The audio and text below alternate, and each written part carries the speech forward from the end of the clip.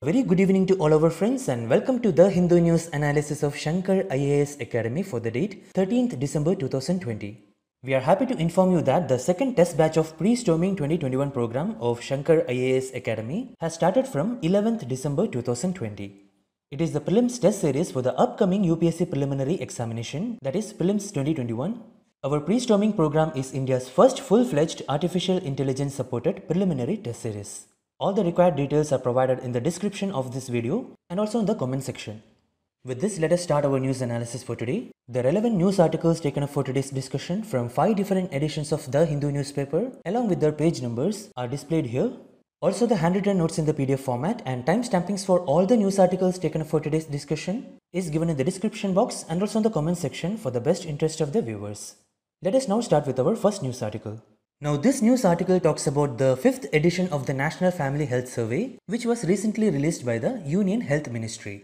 So let us discuss some of the important findings of this survey. The relevant syllabus is highlighted here for your reference. See, the National Family Health Surveys are conducted under the aegis of the Ministry of Health and Family Welfare. NFHS 5 covers 22 states and union territories in Phase 1. The Phase 2, which covers the remaining 12 states and 2 union territories, had their field work suspended due to COVID-19 pandemic. And this was resumed in November and it is expected to be completed by May 2021.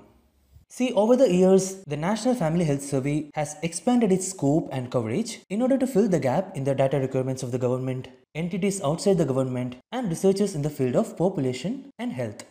Like in the previous round, NFHS 5 has adopted a modular approach to arrive at the estimates of crucial indicators at the state and union territory levels, and also a subset of these indicators at the district levels. The contents of NFHS 5 are similar to NFHS 4 so that it allows comparison over the time. However, the NFHS 5 includes new topics such as preschool education, disability, access to a toilet facility, death registration, bathing practices during menstruation, and methods and reasons for abortion. Now, over the years, the National Family Health Survey data has played a crucial role in providing reliable inputs to monitor the progress of various flagship programs as well as the vision of the National Health Policy. The NFHS 5 with a reference period of 2019-20 would also provide vital information on reproductive and child health, fertility and family planning, health insurance, nutrition, data on HIV or AIDS, then non-communicable diseases, and many other related issues. Another significant contribution of NFHS 5 is to provide the recent estimates of over 30 Sustainable Development Goal health indicators for tracking the progress made, and it would also help the central and the state governments in planning towards achieving the Sustainable Development Goals by the year 2030. Now let us discuss the news article. As per the NFHS data, there is considerable improvement in the supply of vaccine for childhood immunization, and this is compared to the 4th round which was held in 2015-16. For example, in Andhra Pradesh, the percentage of fully vaccinated children in 12 to 23 months of age jumped to 73% from 65%. The survey also measured treatment of childhood diseases for children under the age of 5 years. An important indicator for this was the prevalence of diarrhea in the 2 weeks preceding the survey. As per the survey, in Andhra Pradesh, this figure jumped to 7.2% from 6.6% in 2015-16. And under the survey, an important indicator for measuring delivery care for births in the 5 years before the survey is the percentage of institutional births. See, in West Bengal, institutional births of children increased from 75% to 91%. Now, when coming to anemia among children and adults, in Gujarat, the proportion of anemic children sharply increased from 62.6% to 79.7%. But it is to be noted that this data varies widely across the states. Now, according to the Union Health Minister, the NFHS 5 recorded substantial improvement in maternal and child health indicators over the NFHS 4. For example, the fertility rate has further declined and contraceptive use has increased and unmet need has been reduced in most Phase 1 states. Also, the survey found considerable improvement in the vaccination coverage among children aged 12 to 23 months across all states and union territories. Then women's empowerment indicators such as women with bank account, women participating in household decision making process, then women owning a house or having a mobile phone have all shown considerable progress. So this is about NFHS 5. With this, let us move on to another article, and it is based on a survey called Hunger Watch, which was conducted by Right to Food campaign. See, it is an informal network of organizations and individuals which is committed to the realization of right to food in India. The article says that after the lockdown due to COVID-19 pandemic, people continue to go to bed hungry, they skip meals frequently and are unable to afford nutritious diets due to loss of income. The worrying fact is that nearly 66% of the surveyed people, they were having less than the quantity they used to eat before the onset of the pandemic. Not just that, there was also discrimination on the lines of caste and religion while accessing food during the lockdown. The article says that Dalits, scheduled tribes and also Muslims reported that they faced discrimination. Also sex workers, domestic workers as well as single women faced additional difficulties. Now this is because of the economic precariousness which was caused by the pandemic. Also many of these vulnerable groups lack access to the public distribution system or any other document, and this made them entirely dependent on charity from civil society organizations for their food requirements. All these indicate the need for extending the help under the schemes like the Pradhan Mantri Garib Kalyan Anna Yojana. See, the Garib Kalyan Anna Yojana is a part of Atmanirbhar Bharat to supply free food grains to migrants and poor. So this is all about the two news articles. One was about the findings of the 5th edition of National Family Health Survey, and the other was on the findings made by a survey called Hunger Watch, which was conducted by Right to Food campaign. With this, let us move on to the next news article. Now this news article talks about the threats posed by the exotic species to the endemic species of Western Ghats. In this context, let us see in detail about Western Ghats, its biodiversity, the threats to it, and finally the news article. The relevant syllabus is displayed here. Please go through it. See, the Western Ghats are internationally recognized as a region of immense global importance for the conservation of biological diversity. Now let us see why it is so. See, Western Ghats are older than the Himalayan mountains. It is a chain of mountains which run parallel to India's western coast. It marks the western edges of the Deccan Plateau, whereas the Eastern Ghats mark the eastern edges of the Deccan Plateau. As you can see in this map, the Ghats traverse 6 states of Kerala, Tamil Nadu, Karnataka, Goa, Maharashtra and Gujarat. The mountains of Western Ghats cover an area of around 1,40,000 square kilometer in a 1,600 kilometer long stretch.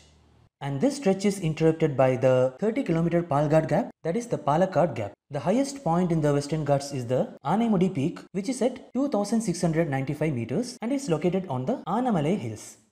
The Doddabetta on the Nilagiri Hills, which is about 2,600 meters, is also one of the highest peaks. Here note that the height of the Western Ghats progressively increases from north to south. Also, Western Ghats are higher in elevation and more continuous than Eastern Ghats. See, Western Ghats average elevation is 900 to 1600 meters, but the average elevation of Eastern Ghats is just 600 meters. Know that the Eastern and Western Ghats meet each other at the Nilagiri Hills. Now know that locally the Western Ghats are known by different names such as the Sahyadri in Maharashtra, Nilgiri Hills in Karnataka and Tamil Nadu, and Anamala Hills or Cardamom Hills in Kerala. They are also important from climate perspective as the mountains of the Western Ghats mediate the rainfall regime of peninsular India, and this is done by intercepting the monsoon storm systems. That is, the Western Ghats cause orographic rain by facing the rain-bearing moist winds to rise along the western slopes of the Ghats. Thus, the areas to the west of the highest elevation of Western Ghats receive the greatest annual rainfall. They receive 3000 millimeters of rainfall on an average. Also note that the annual rainfall levels decrease considerably along the eastern slopes of the Western Ghats. And the rainfall decreases from south to north, especially north of the Palakkad Gap. Most of the rivers in the peninsular India originate in the Western Ghats and flow towards the Bay of Bengal. For example, the Godavari, the largest peninsular river, rises from the slopes of the Western Ghats in the Nasik district of Maharashtra. A significant feature of Western Ghats is the exceptionally high level of biodiversity and endemism. If we discuss about the habitats, the Western Ghats include a diversity of ecosystems ranging from the tropical wet evergreen forests to montane grasslands, which contains numerous medicinal plants and important genetic resources such as the wild relatives of grains, fruit and spices.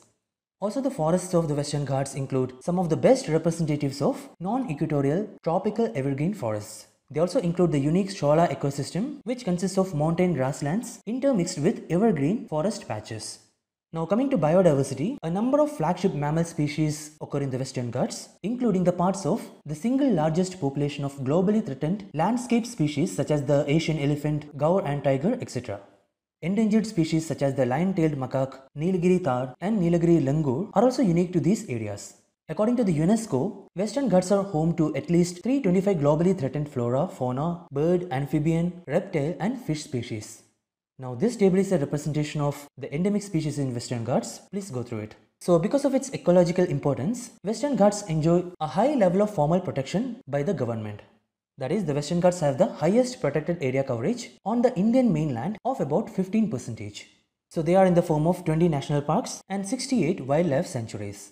It also includes the biosphere reserves like the Nilagiri Biosphere Reserve and Agasthyamala Biosphere Reserve. Thus, because of its biodiversity and its ecological importance, this mountain chain is recognized as one of the world's 8 hottest hotspots of biological diversity, and it is along with Sri Lanka. Also, the Western Ghats has been declared as a Natural World Heritage Site and it was given this status in 2012. There are 7 subclusters in the Western Ghats which are included in the World Heritage. They are the Agasthyamala, Periyar, Aanemala and the Nilagiris in Kerala and Tamil Nadu. Then Talakaveri and Kudremukha in Karnataka and Sahyadri in Maharashtra.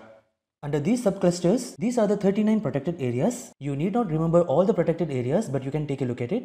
So beyond all these ecological and biodiversity importance, Western Ghats also has many threats. The first one is the tremendous population pressure. See, this also leads to unsustainable extraction of fuel food and also non-timber forest producers, which is another threat.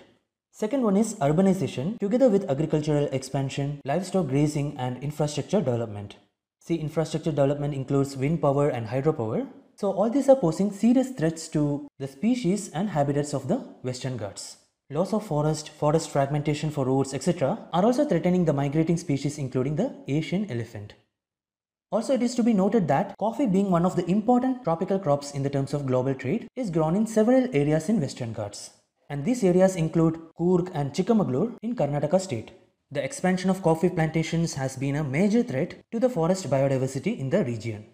Another important threat is the abundance and proliferation of invasive and inedible plants. See, invasive alien species are considered as the second major threat to the native flora. Such invasive plants are both native and exotic to the region, and they are the reason for the reduction of the habitat quality for wild ungulates, and they also force the species such as elephants to search for foods in agricultural fields. The dominant invasive alien species in Western Ghats are Lantana camara, Chromalena odorata, Agaratum coinizoides, and Senatora, etc. Further, today's news article talks about this threat only. Here, the researchers have found that the tropical mountain grasslands of Western Ghats have suffered big reductions.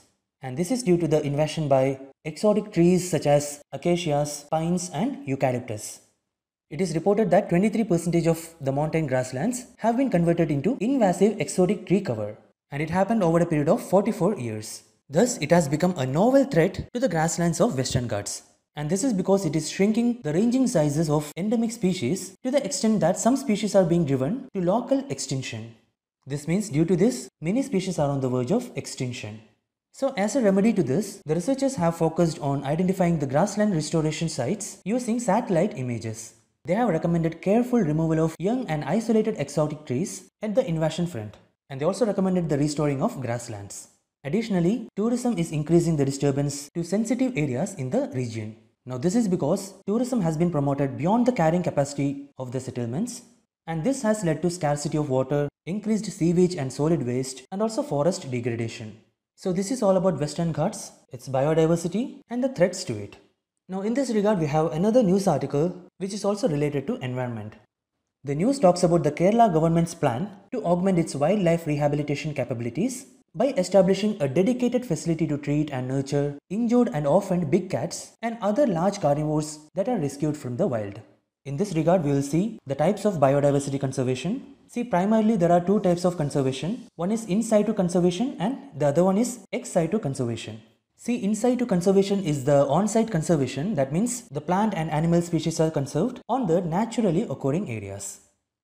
And in situ conservation includes sanctuary, national parks, conservation reserves and community reserves. See, sanctuary is an area which is of adequate ecological, faunal, floral or geomorphological, natural or zoological significance. The wildlife sanctuary is declared for the purpose of protecting, propagating or developing the wildlife and its environment. And it is to be noted that certain rights of the people living inside the sanctuary are permitted. Now talking about national park, it is also declared for the same purpose, but the difference between a sanctuary and a national park mainly lies in the vesting of rights of people living inside. Unlike a sanctuary where certain rights can be allowed, in national park no rights are allowed. For example, no grazing of livestock would be permitted inside a national park, while in a sanctuary, the chief wildlife warden may regulate, control or prohibit grazing. In addition to it, while any removal or exploitation of wildlife or forest produce from a sanctuary requires the recommendation of the State Board for Wildlife, the same from the national park requires the recommendation of the National Board for Wildlife. So this is about national parks and sanctuaries. Now we have conservation reserves. See, it can be declared by the state governments in any area owned by the government, particularly the areas adjacent to the national parks or sanctuaries and those areas which link one protected area with another. And it is to be noted that such declarations should be made after having consultations with the local communities, and the rights of the people living inside the conservation area are not affected. Now talking about community reserves, they can be declared by the state government in any private or community land, but it should not comprise within a national park, sanctuary or a conservation reserve. See, it can be declared when an individual or a community has volunteered to conserve wildlife and its habitat. And as in the case of conservation reserves, the rights of the people living inside a community reserve are not affected. So these are some of the examples of in situ conservation. Now in case of ex situ conservation, the threatened animals or plants are taken out of their natural habitat and they are placed in a special setting where they can be protected or given special care. See, the examples for ex situ conservation include zoological parks, botanical gardens, wildlife safari parks and seed banks. So these are two types of conservations. Now with this, let us move on to the next news article. Now we have this news article which tells that the Pune-based Serum Institute of India and Hyderabad-based Bharat Biotech have been advised by India's drug regulator, that is the Drugs Controller General of India or DCGI, to furnish more evidence that their vaccine candidates were safe and capable of preventing COVID-19 pandemic. Here more evidence were sought because the Serum Institute of India's vaccine, that is Covishield, is a version of the Oxford AstraZeneca vaccine candidate whose early results from its phase 3 trials are being scrutinized by the United Kingdom's drugs regulators. It is to be noted that neither company has finished testing its vaccines and had instead approached the DCGI seeking emergency use provisions. So in this article, we will see three things. The first one is what is emergency use authorization, and the second one, who is the drug regulator in India and how they work, and the third, what system is used in India for emergency use authorization of vaccines. First, let us see what is emergency use authorization. See, generally, for a drug or vaccine to be used on a population, it undergoes a rigorous preclinical and clinical trials. And the clinical trials consist of three phases, that is, phase 1, 2 and 3. See, first the medicines are given to laboratory animals and the efficacy of the vaccine is tested. And this process is known as preclinical trial.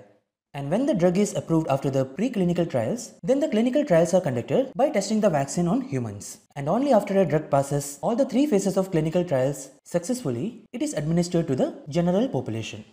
But this is a very lengthy process and it takes a lot of time, usually in years. But in times of emergency or a pandemic such as the one right now, several of these steps are bypassed. Now what are the situations when these steps can be bypassed? See, when a larger number of people are suffering from an illness and there is no drug available immediately, or no enough volunteers are available to conduct the clinical trials. And another possible situation is when a drug or vaccine has been properly tested in one country and known to save lives, and it will be useful in another country which has neither the resources nor the expertise to subject it to a similar evaluation. So it is under such circumstances that the health regulators allow accelerated approvals of drugs under the emergency use authorization. See, the term emergency use authorization and its process is used by the United States Food and Drugs Administration.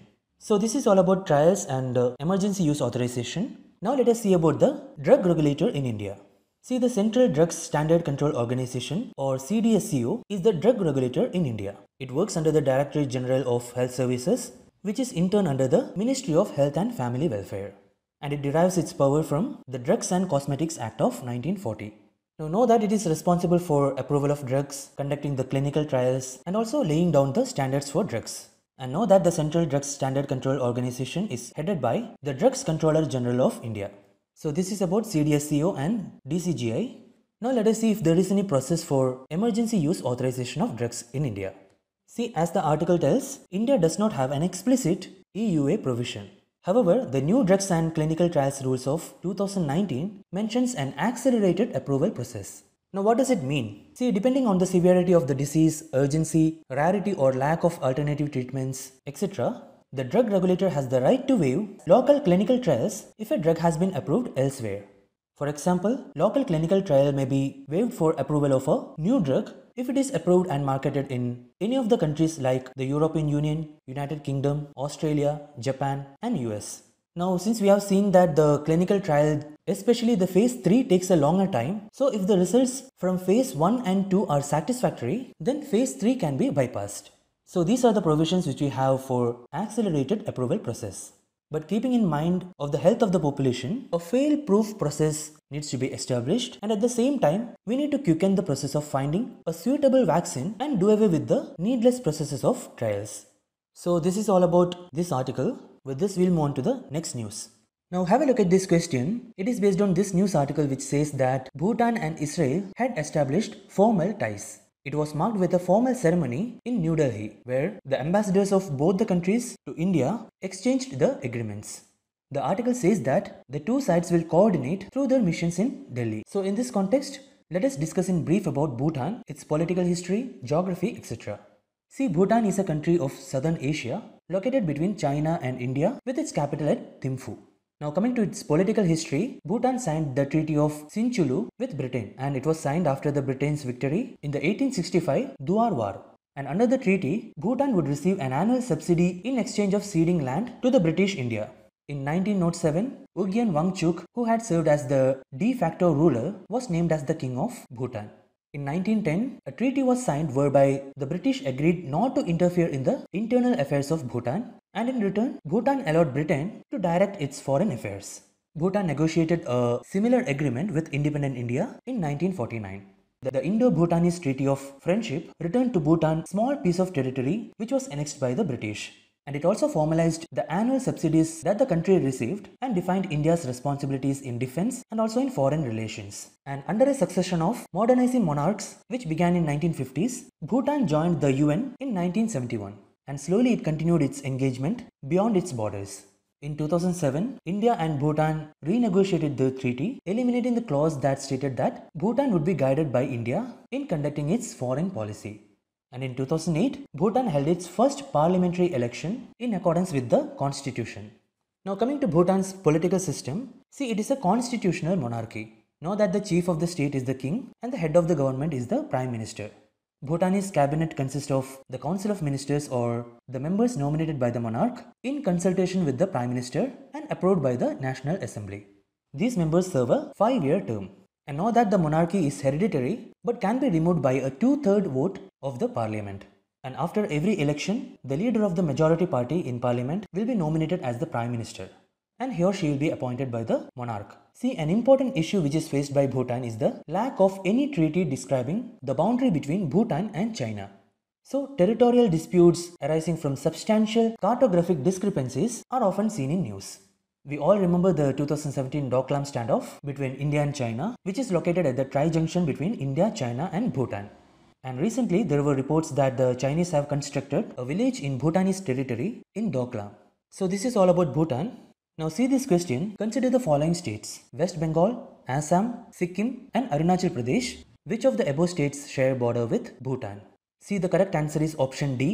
All the 4 given states, that is Assam, Arunachal Pradesh, West Bengal and Sikkim, shares border with Bhutan. With this, let us move on to the next news. Now have a look at this question. It is based on this news article which talks about the achievements of India regarding the targets agreed under the Paris Agreement of 2015. Yesterday also we had a brief discussion about it. Remember, yesterday the Climate Ambition Summit happened on the 5th anniversary of the Paris Agreement, and this summit marked a major milestone on the roads to the crucial UN Climate Conference, that is COP26, which will happen in Glasgow next November. Leaders from all continents outlined new commitments at this summit, but India did not announce any new commitments. In this summit, the Indian Prime Minister has listed the India's achievements as per the agreed targets under the Intended Nationally Determined Contributions, or INDCs. First, let us see what are these INDCs which are committed for the period 2021 to 2030 by India. See, it includes to put forward and further propagate a healthy and sustainable way of living based on traditions and values of conservation and moderation. Then secondly, India committed to adopt a climate-friendly and cleaner path than the one followed earlier by others at a corresponding level of economic development. Now third, India committed to reduce the emissions intensity of its GDP by 33% to 35% by the year 2030 from 2005 levels. Now fourthly, to achieve about 40% cumulative electric power installed capacity from non-fossil fuel based energy resources by 2030. So this is to be achieved with the help of transfer of technology and low cost international finance, including the finance from Green Climate Fund.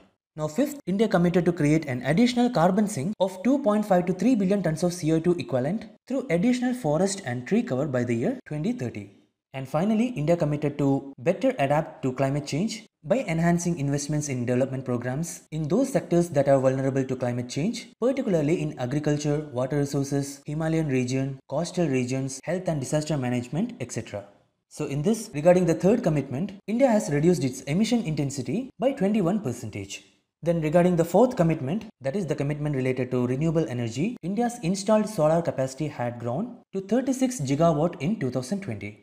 And according to our Prime Minister, India's renewable energy capacity was the fourth largest in the world.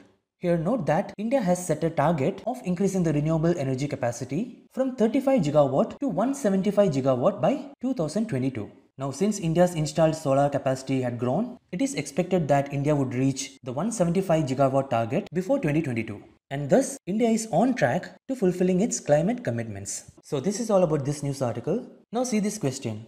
Consider the following statements. The Government of India has set a target of installing 175 gigawatt of renewable energy capacity by 2022, which includes 100 gigawatt of solar, 60 gigawatt of wind, 10 gigawatt from biomass, and 5 gigawatt from small hydropower. See, this statement is correct. India has set this target and further has the ambition to achieve 450 gigawatt of renewable energy capacity.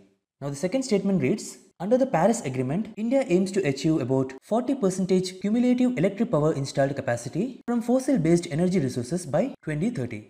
See, this statement is incorrect. The target is for non-fossil fuel-based energy resources. So here the question asks for identifying the incorrect statement or statements. We know that statement 1 is correct and statement 2 is incorrect. So the correct answer is option B, 2 only. With this, we have discussed all the relevant news articles from today's The Hindu newspaper. Now let us move on to the practice questions discussion section based on today's news analysis.